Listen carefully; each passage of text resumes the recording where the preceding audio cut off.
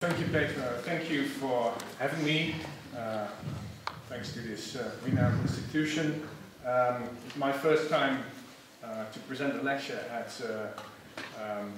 an institution like ArtEZ. I'm a literary scholar by training, but with a huge interest in cinema, and Russian cinema in particular.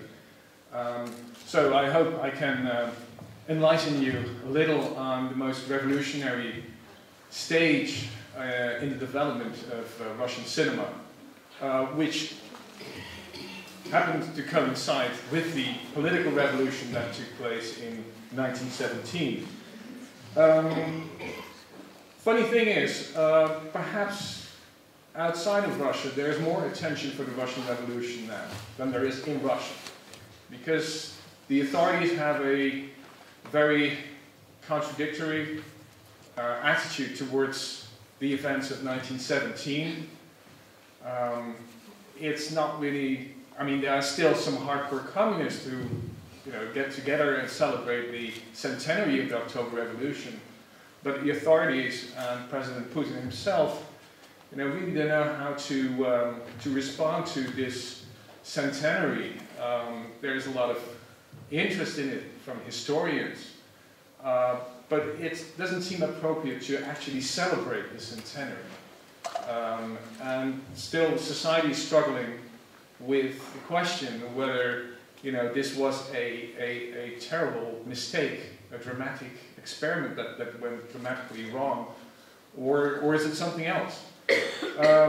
At least the way in which people respond to it now is far more contradictory, far more controversial than it would have been, say, 30 years ago, before the breakup of the Soviet Union.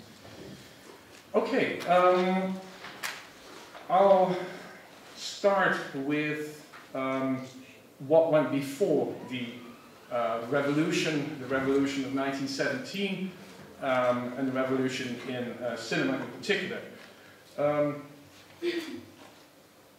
I'll tell you a little bit on the pre-revolutionary art of cinema in Russia.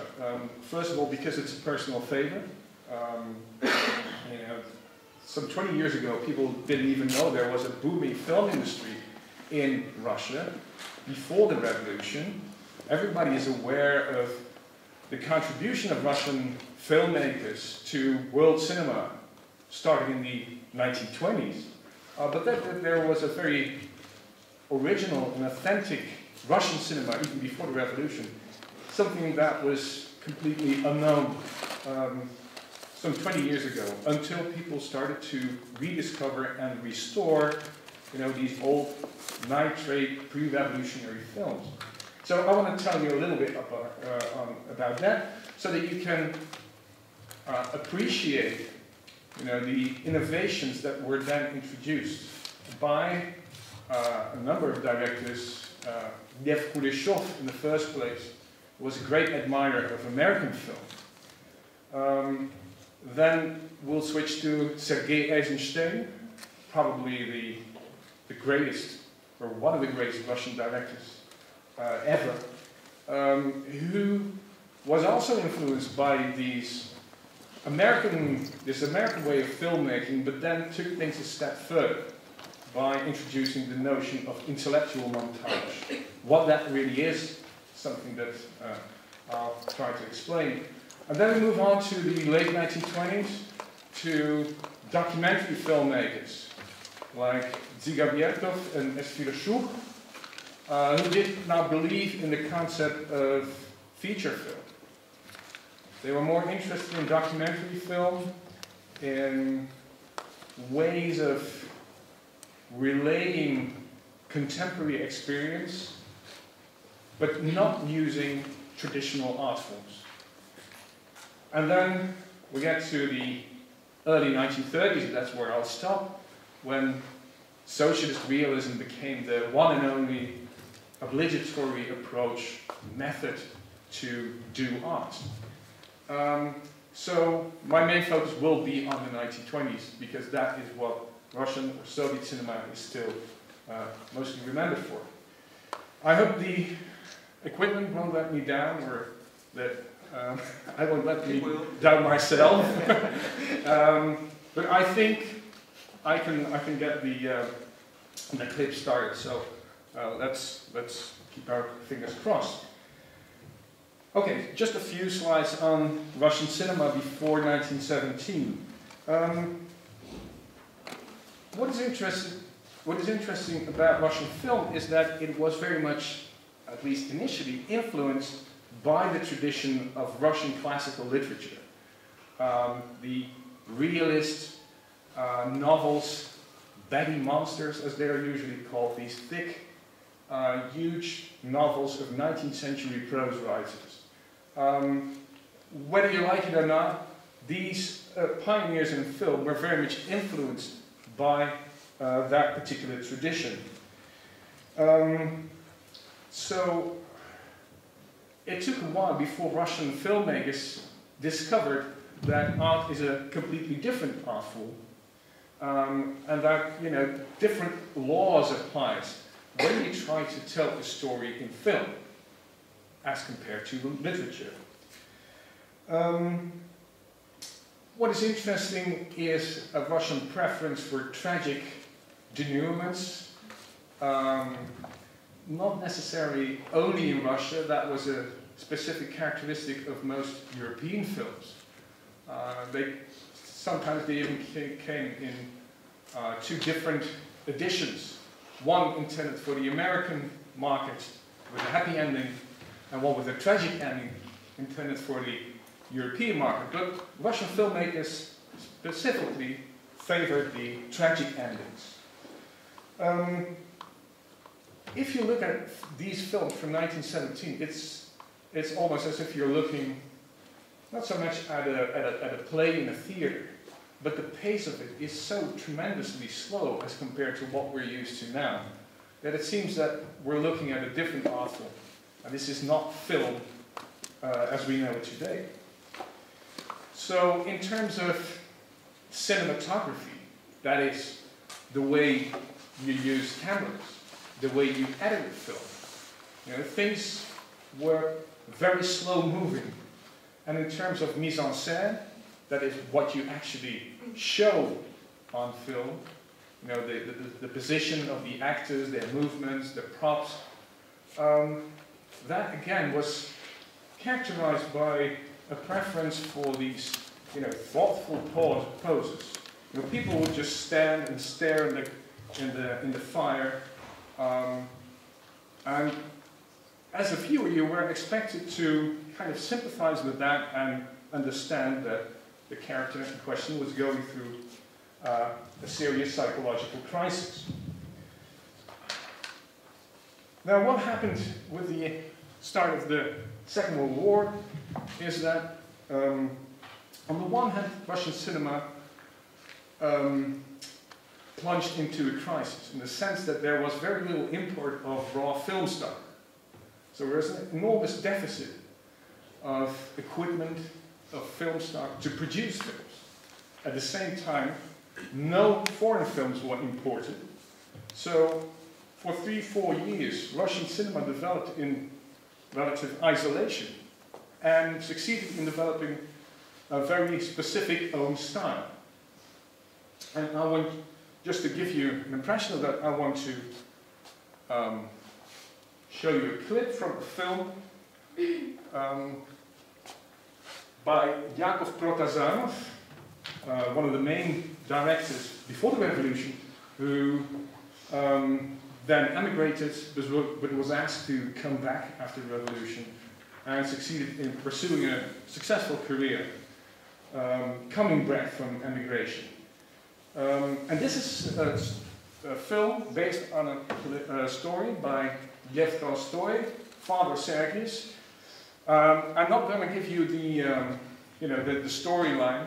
Just pay attention to the camera movements or the lack of movements, and look at what is happening in front of the camera. This is a great example of what is known as precision staging. So it's a very long shot with numerous characters moving in and out in front of the camera, forming different choreographies, as it were. And in this way, the film manages to tell a very interesting story.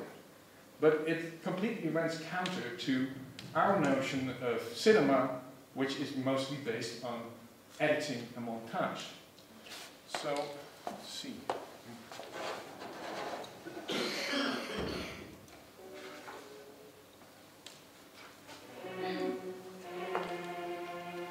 So this is supposedly Tsar Nicholas I visiting a boarding school of a prestigious military academy. So this is more or less where it starts. This is the beginning of a very long show.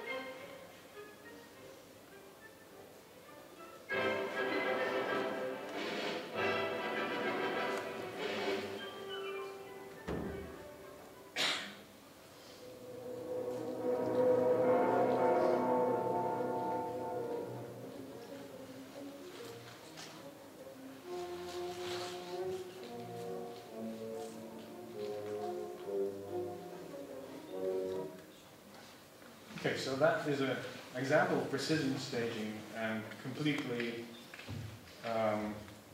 still camera work, no editing involved whatsoever.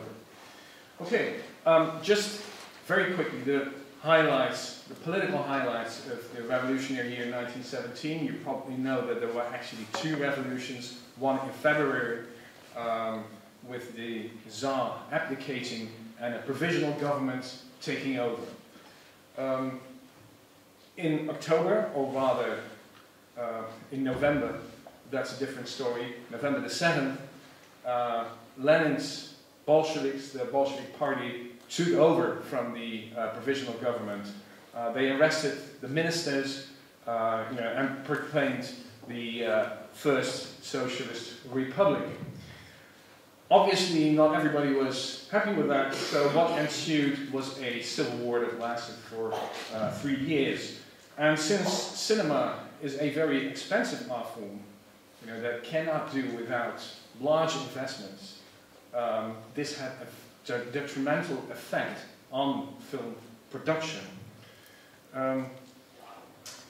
Most people working in film at the time fled to the south, to Crimea, which was still in the hands of the white people who opposed the Bolsheviks, but then they were forced to leave. So directors, actors and actresses, people working in the industry fled to mostly France to continue their career, which in the time of silent cinema was still possible, of course. And what happened in Russia was a complete crisis, not only in the film industry, because the whole country was devastated, was struck by this bloody civil war, but as I said, this also had its effect on the film industry. What then happened in August 1919 is something that we associate with a socialist government, that is to bring the industry, the film industry, under public control, to nationalize it.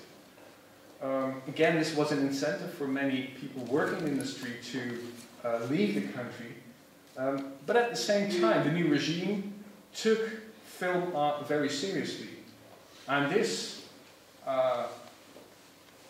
manifested itself in the decision to open a state school for cinematography or cinematographic art in Moscow. which is still functioning today. So, you know, all the major Russian directors have graduated from this prestigious institution, the geek, as it is usually called. Then, Vladimir Lenin decided to stimulate the economy by allowing a limited form of entrepreneurship. And this meant that there was some cash flow, that there were new investments possible, and in the early 1920s, we see that film production is resumed, and that, you know, the most revolutionary, most innovative directors in the 1920s were actually in a position to make their first films. Now, I started with a quote from Vladimir Lenin. Of all the arts, for us, film is the most important.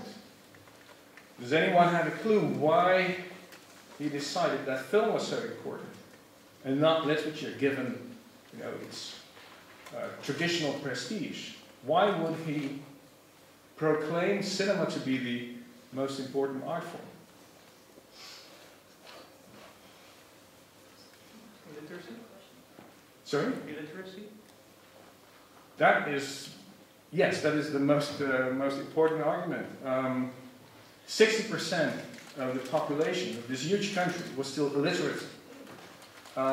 So how to convey this revolutionary message, how to reach the masses, that, you know, could be achieved most successfully by using film. Short films, short newsreels with a clear propaganda message. And of course, literature would have to wait a little. There was a massive campaign to fight illiteracy, and quite successful. But in the early 1920s, film was indeed, you know, the most successful art form to actually connect to the masses. Okay, now let's zoom in on those revolutionary filmmakers, people who were in general inclined to support the new regime, or who were even very enthusiastic about this socialist experiment. The first man to mention in this context is Lev Kuleshov. You know, he's more known as a teacher, as a mentor. He died only in 1970, so he trained an impressive number of directors. And he, so to speak, was the bridge between Russian film or Russian art and American film, which at that time was already blossoming and you know, overshadowing, you know, most other national film industries. There was an article that I had asked you to read called Americanism. Americanism is a pejorative term, Amerikanщина in Russian, meaning that, you know, it denotes something that you despise, that you know, that you don't really appreciate. But Kuleshov was of the opinion that the Americans were the better filmmakers, and that most Russian directors still hadn't figured out that cinema was a very specific art form, and that it had its own laws. So in this article he makes a number of programmatic statements, which many people were offended by, but eventually you could say that Kuleshov's view of Russian cinema and how it was lagging behind in comparison with American film, how he came out victorious, so to speak. So foreign-made films are more popular than Russian ones, and this is an interesting observation because you know, it's as true now as it was then. I mean, go to a Russian cinema, a cinema theater now in Russia, and you'll see that, you know, people flock to see American blockbusters, and Russian art films are not very popular. So this observation, you know, is still relevant in a way.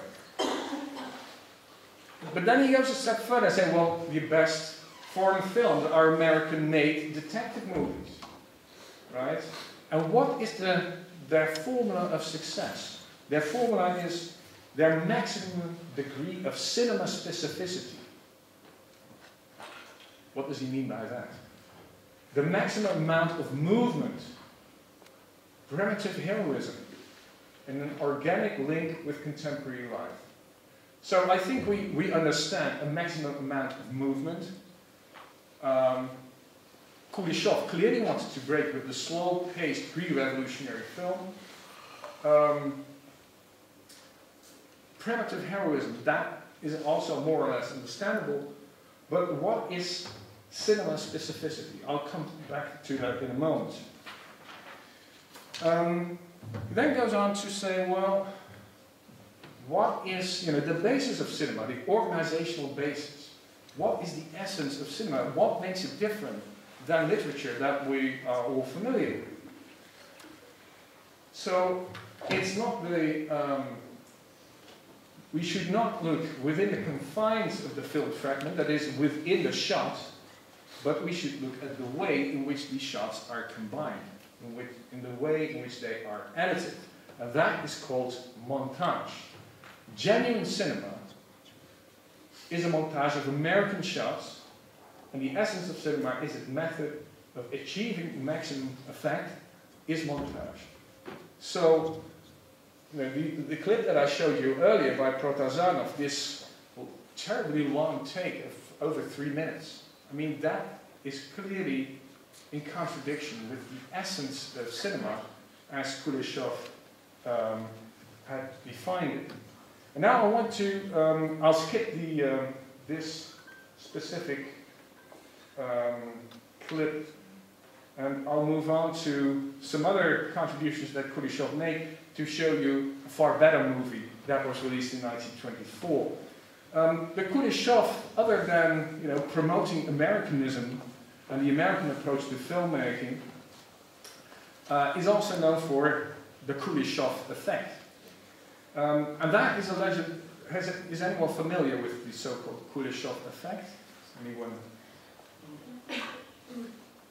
I see some people nodding, but not everybody is raising his hand, so I'll try to explain this rather quickly.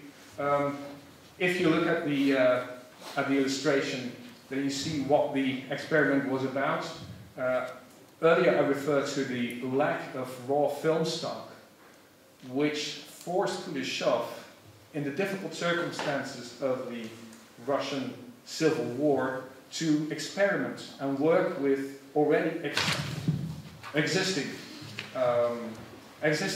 footage.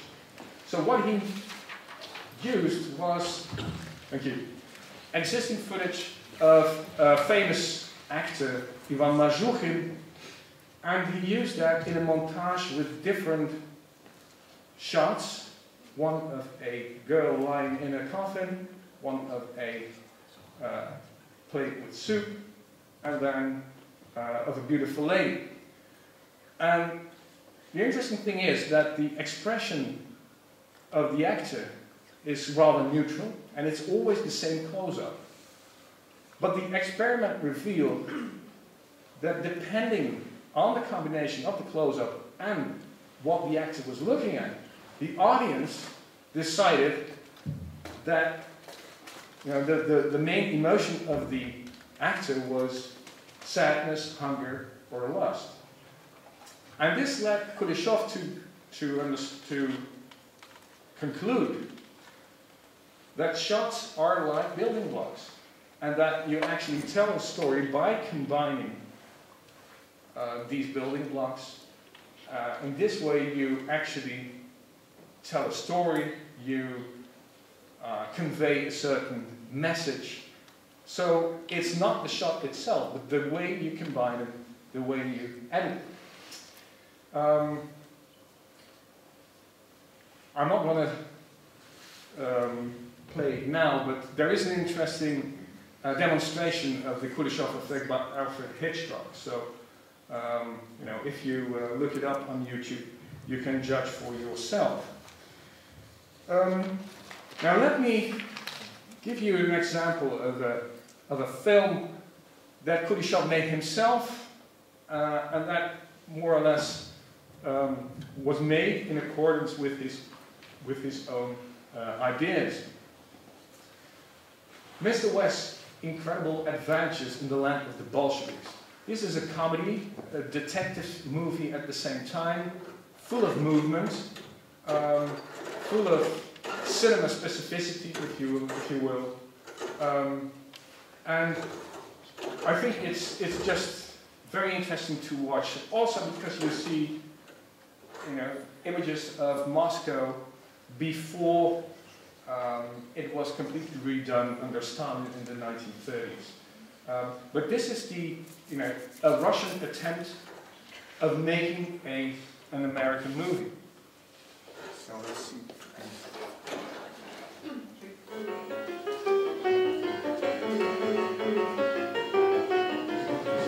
So it's about an American coming to the land of the Bolsheviks, the young Soviet Union. And this American is full of prejudices and thinks there are spies and communists all over the place. And slowly he discovers that, you know, people in Russia are honest and warm people. This is the American's bodyguard, a cowboy, who is chased by the Russian police.